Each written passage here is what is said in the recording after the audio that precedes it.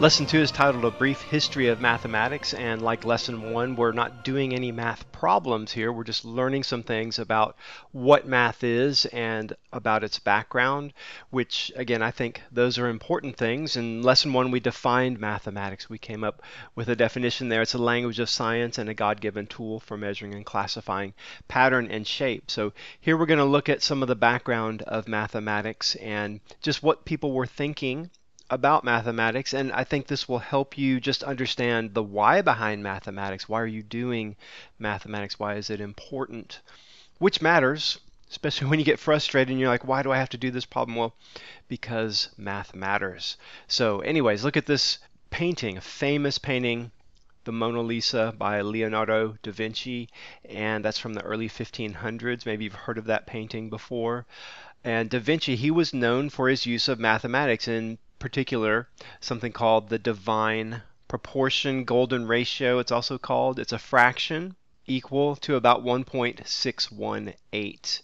And here you can see I have this divine triangle superimposed over Mona Lisa's body there, torso, head and torso, and it kind of reveals how da Vinci may have used this and other forms of the divine proportion in the painting there. And so you can just kind of see how those sides of the triangle there just touch her shoulders there, and how the center of it goes right through her, for her that'd be her left eye, and right through the center. And so it just proportions her body just a little bit to the side, and for whatever reason that tends to be a more aesthetically pleasing position in a painting or a drawing, some of those divine proportions.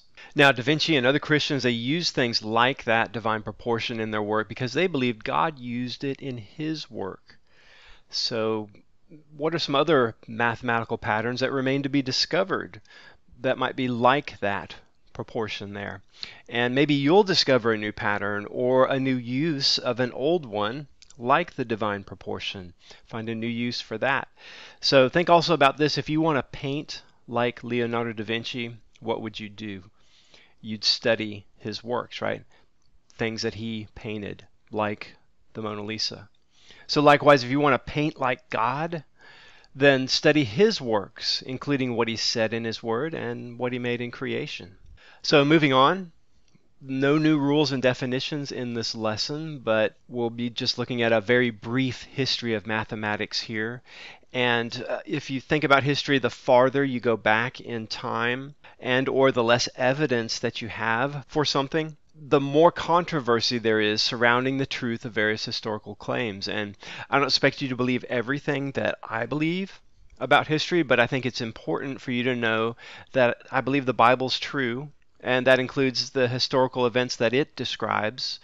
So, and that would include the flood described in Genesis. I think that's one of the most important historical events the Bible describes. I think it's interesting that evidence of the flood is everywhere in creation. Discussing all of that, though, is not really the point of this course, so I'm not going to dwell on that here. However, from a mathematical perspective, I think it's interesting. And a historical perspective, no mathematical documents have been recovered from the pre-flood world described in the Bible. None. So most likely, though, the pre-flood humans included some very proficient mathematicians. If you take a look at a verse like Genesis 6:15, for example, God gives Noah some exact dimensions for the ark. 300 cubits long, 50 wide, 30 cubits tall. A cubit's about 1.5 feet or so. That's what that unit refers to. So a 300 cubit long ship is 510 feet long, or 155 meters. That's really long. And those aren't the kind of instructions we'd expect if so-called ancient people were these caveman style half monkey, half human people that some believe they are. Well, think about it. Building a 510-foot long ship, that would require some really talented artisans capable of making all kinds of measurements, calculations. So, after the flood, though, the Bible describes that Babylon grew. Later to be dispersed by God, the Babylonians were dispersed. So if you trust the Bible's history, it's not surprising that the oldest recovered mathematical documents are from, guess who? The Babylonians. Everything before was destroyed. So let's continue on with our brief history here, beginning with the Egyptians and Babylonians, because that's where we have historical evidence from. That's where it starts. So that was from about 2,500 years before Christ, 2,500 years before Christ, to Anno Domini, the year of our Lord, 260. So it's difficult to say what knowledge was transferred to the Babylonians from the pre-flood world. We don't have historical documents of math computations before that. Some things we do know that the Egyptians and Babylonians had were a system of weights and measures, calendar. They could calculate perimeter area volume. They did financial and commercial calculations for raising taxes, for trade purposes. And math stagnated with them. They didn't just develop it past that.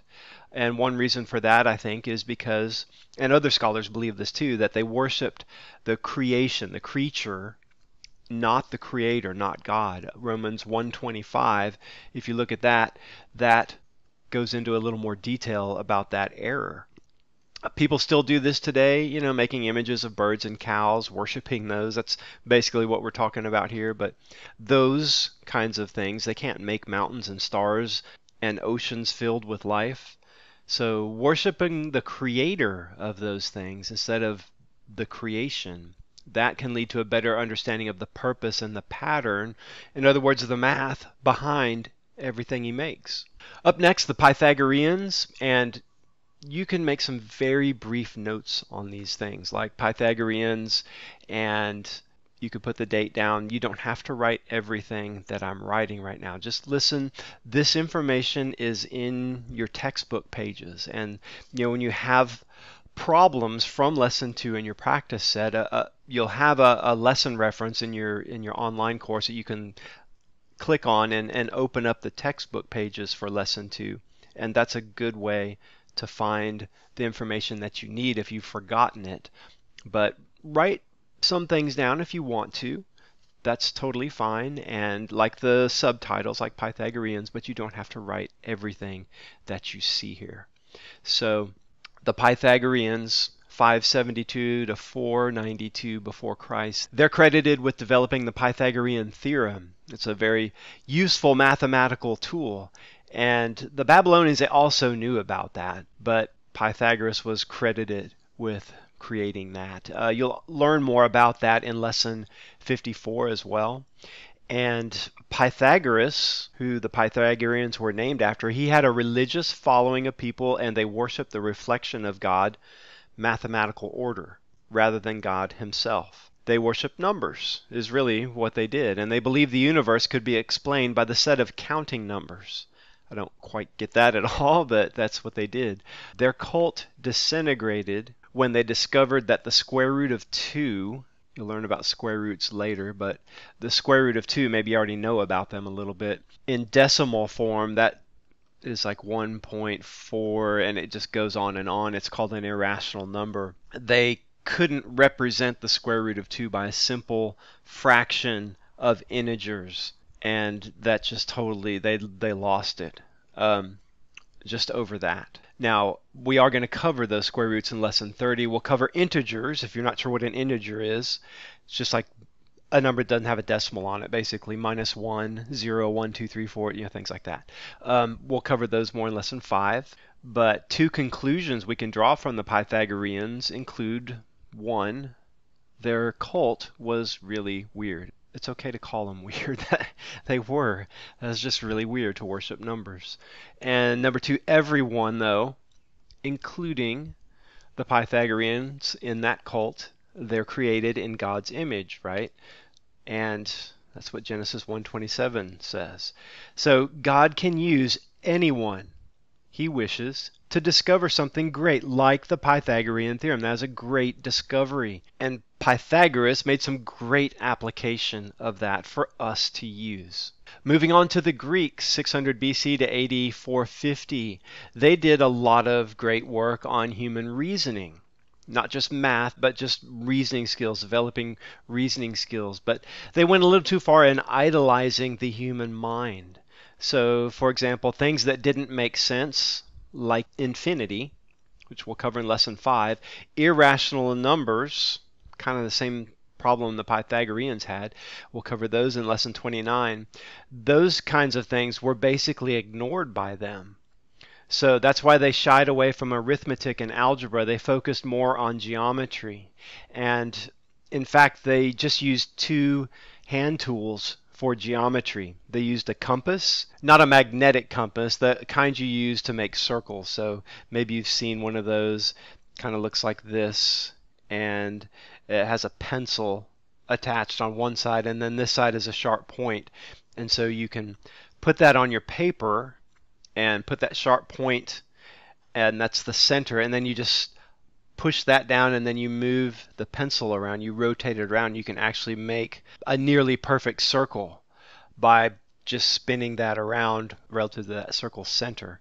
And then a straight edge, of course, that's just used for making straight lines. So for example, we use a ruler for a straight edge, but theirs was even more crude than that. It didn't have numbers on it. It was just a straight edge.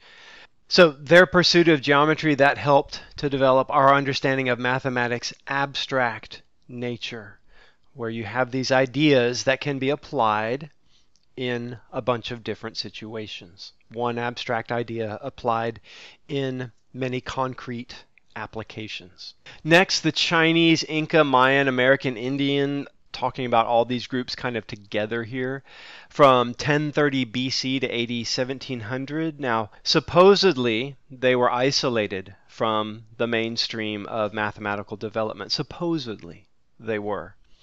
But even so, they nevertheless had their own decimal numeral systems,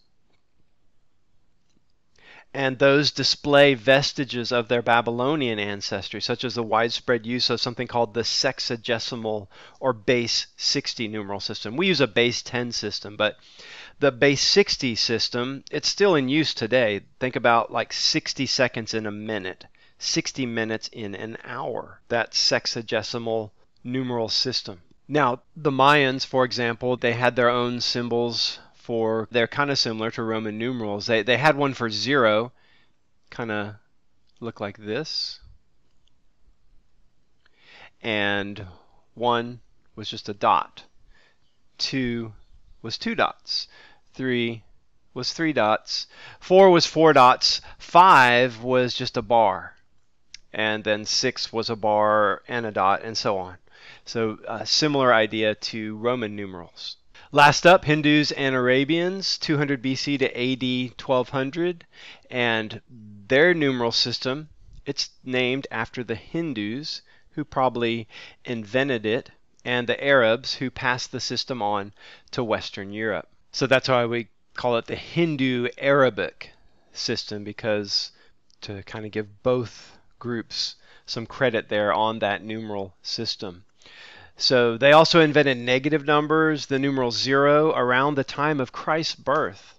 Also about the same time the Mayans from all the way over in South America did. So perhaps these civilizations were less isolated than some think. And it's kind of interesting that numeral 0 is like a starting over point.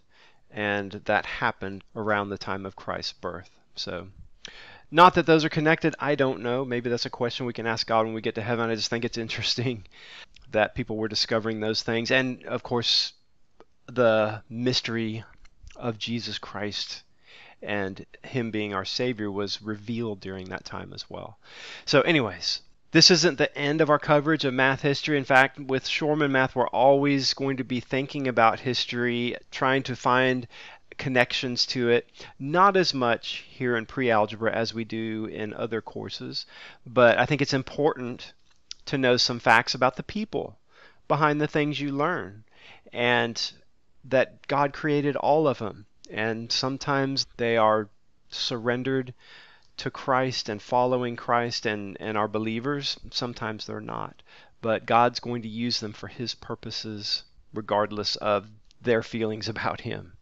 So if you stick with Shormann math for a while, you're going to learn names like Euclid, Da Vinci, who we already talked about, Euler, Newton, and others. They'll become quite familiar to you. Okay, well, that's all for lesson 2.